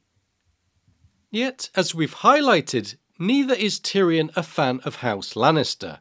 In spite of his name, the pair have that much in common, and if Daenerys recognises that Tyrion's thirst for vengeance and validation could work in her favour, she will surely begin to see his potential as a chief advisor and strategist who could offer a different sort of wisdom in the upper echelons of her hierarchy. Daenerys and Tyrion are both highly intelligent, and they should realise the potential in teaming up with a shared vision and common cause. Tyrion cannot expect to be evaluated instantly upon meeting her, and must find ways to convey his gift as a strategist, but we have little doubt that with his sharp and manipulative mind, he'll find a way to fall into her favour. One way he is sure to impress her is with his knowledge of dragons, which is well documented throughout his POV chapters. The truth is that Dany birthed the dragons with pure instinct, and her dearth of experience on the subject has meant that, at times, they have been a liability. With Tyrion's knowledge, Dany might finally be able to harness the true potential of her dragons as she seeks to dominate the battlefields of Westeros. The potential meeting between these two characters could be refreshing for both of them, reinvigorating their sense of ambition and purpose while exciting the reader. For these reasons, this is one of the most hotly anticipated intersections of the Winds of Winter. And if Tyrion's arrival in Meereen is going to be a surprise for Dany, it's certainly not what he intended either. But there are characters who have travelled far and wide to meet her, some of whom want to aid her cause. Which brings us to another potential encounter. In A Feast for Crows, we meet Marwyn the Mage at the Citadel, and he wants to be by Dany's side too. "Tell me all you told our Dornish Sphinx. I know much of it and more, but some small parts may have escaped my notice." He was not a man to be refused. Sam hesitated a moment, then told his tale again as Marwyn, Alleras, and the other novice listened. Maester Aemon believed that Daenerys Targaryen was the fulfillment of a prophecy. Her, not Stannis, nor Prince Rhaegar, nor the princeling whose head was dashed against the wall. through the books, George slips in snippets of information about Marwyn which serve to create a mystical aura about the man, such as the mention of his time teaching Mirri Maz Dur in Essos. In Feast, we finally meet him on page. Upon hearing from Samwell that Maester Aemon believed Daenerys to be the fulfillment of ancient prophecy before his death, and in spite of a noted skepticism regarding such prophecies, Marwyn drops everything to set off on a journey east on Cinnamon Wind to be by Dany's side. We mentioned that Tyrion has a lot to offer Dany that her other advisors might not, and the same can be said about Marwyn. Not only can he counsel her on matters of prophecy and the more mystical aspects of her encounters, but he's also an Archmaester of the Citadel who could offer his expertise on any number of other, more pragmatic subjects, which could be essential when leading a gigantic host to war. It should be noted that Aegon is also invading Westeros with a maester, albeit a half-maester, by his side. Dany would be remiss in neglecting to employ a similar figure. And what happens next with Marwyn really depends on if he makes it to Meereen. Readers note that the waters outside Old Town are dangerous, with reaving Ironborn patrolling the coast. It is possible that in Marwyn's haste he made a poor decision to sail through the danger and could find himself in trouble. However, it should be noted that when George has discussed the Meereenese knot and his difficulties in deciding what order characters will arrive in Meereen first, he did mention Marwyn as one of those characters. And so, if Marwyn does make it past the Ironborn and through the waters out of Old Town, and is successful in his mission to meet Daenerys, she could find great value in employing him as a maester. With the Red Priest Benero preaching, rightly or not, that Daenerys is Azor Ahai reborn, prophecy is an aspect of her story that's about to come to the fore. As such, Marwyn might offer invaluable advice and bring the looming specter of the others to Dany's attention. Think Davos inspiring Stannis to sail north, therefore setting up the longer-term plot. A meeting between these two in the Winds of Winter would be intriguing, given George's reluctance to give Marwyn too much page time thus far, and we'd be very excited to see him plead his case as to what he could offer her. So we look forward to seeing Marwyn and Dany intersect, and we think we can safely label him as a wildcard character. So far, we've discussed how Dany could soon find herself in Meereen with her diverse army gathered together on a war footing, with a new hierarchy of advisors and with the burning ambition to strike west. But in order to transport her enormous entourage across the open ocean, she needs ships. So let's consider Victarion Greyjoy. Victarion drank with the rest. There is no wine so sweet as wine taken from a foe. Someone had told him that once. His father or his brother Balon. One day I shall drink your wine, Crow's Eye, and take from you all that you hold dear. When Euron Greyjoy turned up in the Iron Isles under suspicious circumstances and subsequently won the King's Moot, he promised much and more to the Ironborn. One aspect of his pitch included the claim that he would gain power over dragons in order to elevate the Ironborn to a position of great power, and so Euron aimed to meet with Daenerys. You'd think that such an important mission would require Euron himself to make that voyage, which seems to have been his initial plan. Yet, he pivots and sends his brother Victarion to do his bidding instead, providing him with the mysterious dragon horn that we saw being blown on Old Wick. Victarion accepts the mission and heads east with the Iron Fleet. The Iron Captain clearly has designs to take Dany for himself, partly in revenge for Euron's one-time seduction of his wife, although the reader can't help but wonder if Victarion is being set up somehow. Either way, Victarion sails to Slaver's Bay, persevering when the Iron Fleet becomes scattered, picking up any vessel he can find to compensate and listening to the counsel of his mystical guide, Moqorro. Moqorro possesses uncanny prophetic abilities related to the Red God, and after cauterizing Victarion's infected hand with dark magic, the pair begin to consider the upcoming role of the Hellhorn. We know from the sample chapters that Victarion will be arriving outside of Meereen on a war footing, but the mechanics of the horn, poised to be blown in the vicinity of two circling dragons, remains a mystery. What happens with the horn will have a huge bearing on how Dany receives Victarion and Moqorro, so it's difficult to predict how such an introduction might play out. With that said, and if Victarion does meet Dany, we must first consider that Vic has travelled a long way and carries in him a sort of brutish arrogance.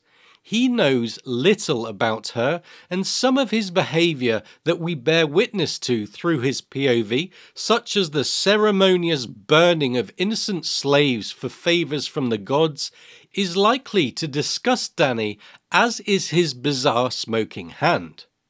On the other hand, he's delivering a fleet in order to facilitate her migration to Westeros, which is likely to be essential to her eventual plans, although he fully expects her hand in marriage in return. Even if Hizdahr is removed from the equation, Dany's hardly likely to marry Victarion. As such, an intersection between these two would be extremely interesting to read, given the conflict this awkward situation lends itself to. Victarion is strong-willed, yet Theon Greyjoy describes him as like some great grey bullock, strong and tireless and dutiful, but not like to win any races. How these traits will affect the potential meeting with Dany remains to be seen, but with Moqorro's vision of Euron puppeteering him, one of several ominous signs, and with Dany being nobody's fool in general, Victarion needs to keep his wits about him in order to survive. And as we said, a lot rides on what happens with the Dragonhorn, given that trying to wrest control of her dragons is hardly the best way to introduce yourself to the Mother of Dragons. Which brings us to Moqorro. Someone told me that the night is dark and full of terrors. What do you see in those flames? Dragons, Moqorro said in the common tongue of Westeros.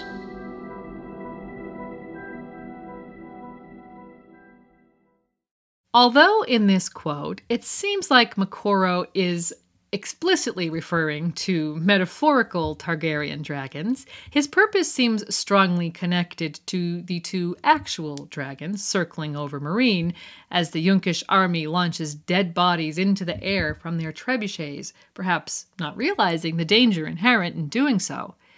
As we said, Moqorro's reception in Meereen, if he ever gets to meet Dany in person, is tied to the Dragonhorn and those dragons.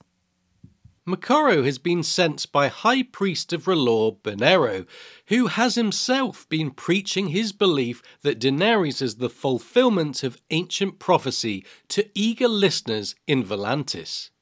Benero wants Moqorro to provide Dany with wise counsel and help guide her towards some grand destiny. The Black Flame possesses a prescience accurate to a degree not witnessed elsewhere in the novels, and so it's likely that Moqorro has a good idea of what lies ahead of him, as he did when he was floating in the sea for 10 days after departing the Selesori Quran.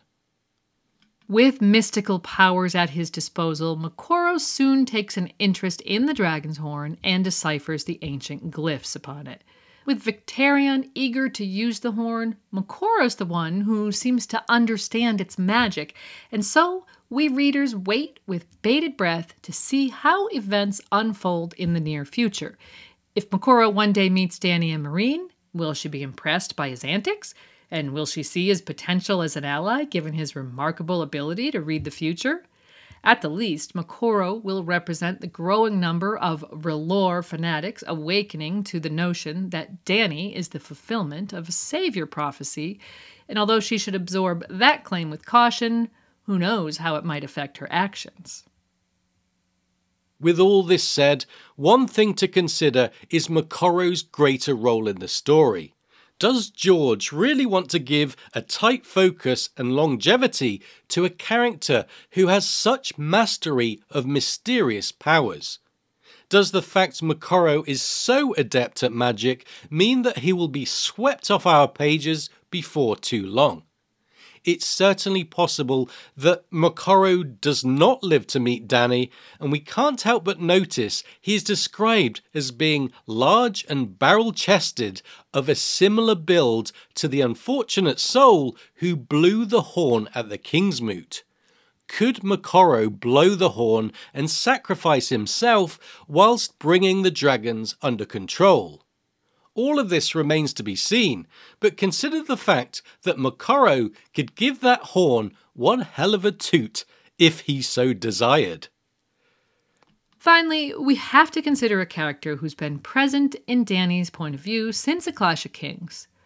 Quaithe was one of the envoys who came from Qarth to meet Dany and her newly hatched dragons in Vaes Toloro, and was last seen in person in Qarth giving Dany this advice. You must leave this city soon, Daenerys Targaryen, or you will never be permitted to leave it at all. To go north, you must journey south. To reach the west, you must go east.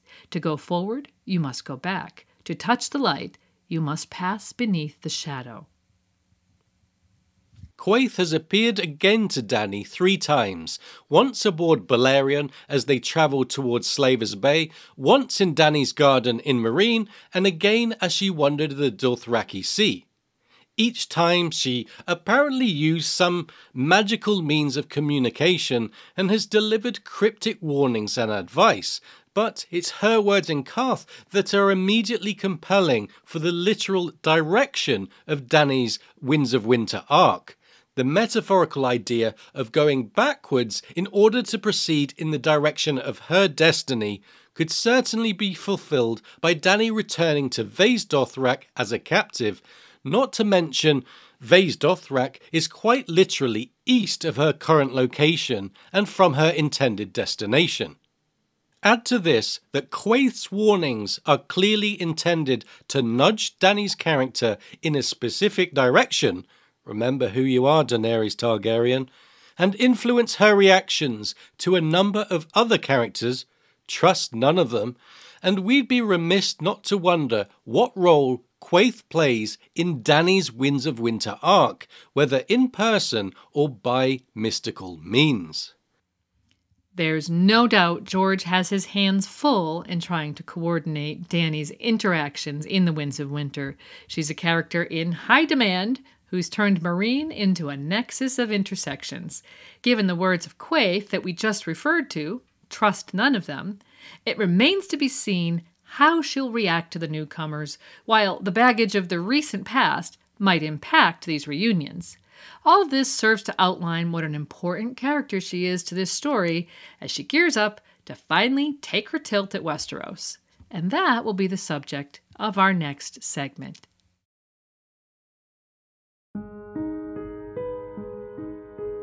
I am sworn to serve your grace, and to keep you safe from harm wherever you may go. My place is by your side, whether here or in King's Landing, but your place is back in Westeros, upon the Iron Throne that was your father's. As it stands now, Daenerys is lost in the Dothraki Sea, and we think one way or another she's likely to soon find herself back at Vaes Dothrak. From there, she must initiate change internally and externally, and ascend to a position where the Khalasars will unite under her banner and agree to fight her war in Westeros. Afraid of any water that horses don't drink, the Dothraki will take some convincing, and this journey of empowerment before she returns to Meereen will likely take up the early parts of her Winds of Winter story. When Dany does finally arrive in Meereen, probably with an unspeakably large host of Dothraki riders with her, she will need to make a series of quick decisions regarding the future of the city and deal with the many characters eager to meet her.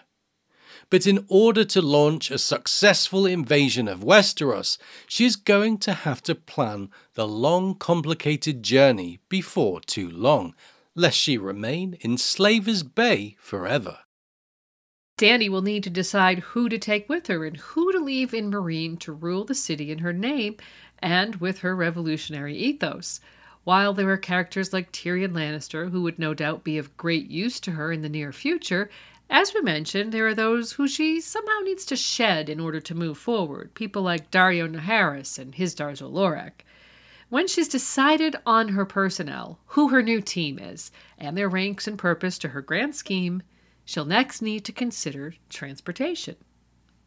Dany's army, containing Unsullied, the Dothraki, and whatever sellswords she chooses to enlist, will be enormous. Fortunately for her, there are 2 large fleets set to arrive outside of Meereen in the early pages of the Winds of Winter. The sample chapters offer confirmation that Victarion's Iron Fleet have arrived and his men are engaged in attacking the Yunkish army, with the Iron Captain seeking to aid Dany and ultimately gain enough approval to take her hand in marriage, an offer which she's likely to spurn. It's difficult to say how this conflict of wills will be resolved, but if Dany does end up making use of that fleet, she will be going some way to accomplishing her voyage. The Iron Fleet, remembering that while many vessels were lost on the journey to Slaver's Bay, others were gained by force, numbered 61 ships as they sailed into Meereen. Considering the vast size of Dany's army and our predictions, she might need additional transport. Enter the Volantene fleet that's currently headed for Meereen, ostensibly in support of the Yunkai, who are waiting for their arrival to bolster their numbers and turn the tide of war. The Volantene government has declared war on Daenerys, and their fleet could number as many as 500 ships, quite an astounding number. However, we see in both Tyrion and Victarion's viewpoints that the political climate in Volantis has grown complex. Most notable is the exposition given to the priest Benero, who is proclaiming Dany, rightly or wrongly, to be Azor Ahai reborn. The problem that the Volantene leaders now have is that 4 out of every 5 Volantene citizens are slaves and have good cause to support Daenerys, the breaker of chains. Add on to that wave of religious devotion encouraged by Benero and directed towards Dany, designed to appeal to slaves who are mostly devotees of the Red God, and you have a recipe for revolution. We only have to look at the High Sparrow in King's Landing to see how much of a mark one inspired preacher can make. So, with as many as 500 ships headed to Meereen, crewed by slaves, there's good reason to believe that with moments like the Widow of the Waterfront asking Jorah Mormont to relay a message to Dany, tell her we're waiting, tell her to come soon, George has laid some not-so-subtle groundwork for the notion that the Volantene slaves are primed to revolt. With Benero's agent Makoro perhaps waiting to greet them in Meereen, many believe that rather than coming to the rescue of the Yunkish army, the Volantenes will join the fray for Meereen. Thus, Dany could find herself with another large, willing fleet at her disposal. Whether Dany will visit Volantis en route to Westeros remains to be seen, but it's not beyond the realms of possibility that she adds it to her travel itinerary and makes a stop there amid a slave uprising. It would certainly be good to see Dany's ethos being embraced by the slaves themselves. While we wouldn't expect Dany to stay in Volantis for too long, she could use it as a resupplying call and perhaps meet Benero to discuss her wider purpose as he sees it. With Marwyn perhaps joined to Dany's cause by then, George must begin to provide Dany with snippets of information regarding the imminent invasion of Westeros by the others if he is to set up an eventual showdown between them. First Makoro and then Benero could fit the bill. And whether or not Dany does find herself in Volantis, one of the most important decisions she's going to have to make is where to land in Westeros when she finally arrives. We've seen many debates about this over the years, with suggestions that she might choose to disembark in Dorne, the Vale, the North, or near King's Landing itself. However, none of these eventualities hold as much thematic weight as the notion that she could land at Dragonstone, the ancient and historic Targaryen seat, which happens to be rather vulnerable due to the ongoing struggle between Stannis Baratheon's remaining troops and the Crown's forces led by Loras Tyrell. First of all, Dragonstone is where Daenerys was born, so it would be rather fitting if she was to return to the island some 16 years later, seeking to reclaim what she believes to be her birthright. Dany seems to know very little about her early life and rarely contemplates her mother Rhaella, who died birthing her, and so revisiting Dragonstone could provide us with a setting of great personal resonance. In fact, when Dany is lost in the Dothraki Sea, the chapter opens with her naming a local hill, which Drogon has made into his lair, Dragonstone. But Dany choosing to land at Dragonstone would provide further thematic depth. The fortress was once used by none other than Aegon the Conqueror, who planned his invasion of Westeros from its heights. Dany, of course, is seeking to emulate Aegon, and having her act similarly to her ancestor would surely make the story more satisfying as the past and the present become bound together in parallel. And aside from the nostalgia and the echoes from the past, Dragonstone in itself is a strong citadel capable of housing thousands of troops and harbouring many ships. The natural defences inherent to the island and its position not too far from King's Landing, yet not too close either, make it an advantageous temporary residence that Dany could utilise to ground her army and prepare for war. Coming from a meta perspective, it's uncertain exactly how much of this story will fit into the crammed pages of The Winds of Winter, and we do get the impression that she has a lot of story yet to be told following her arrival on the shores of Westeros, so it's anybody's guess where she'll be in the latter pages of The Winds of Winter. Dany is expected by many readers to face off with Aegon Targaryen, Jon Connington, and the Golden Company at some stage, and whether this conflict reaches our pages in Winds or in A Dream of Spring is difficult to assess at this juncture. But the Daenerys chapters of The Winds of Winter will be concerned foremost with Dany resolving her eastern arc, forming an army and transporting her troops to Westeros, a series of events that have excited readers for years. Daenerys Targaryen is coming home, and the wider question is, will Westeros really feel like home to her? Only time will tell. Thanks so much for joining us today as we explored what's going on with Daenerys in the Dothraki Sea and where her Winds of Winter arc might be taking her.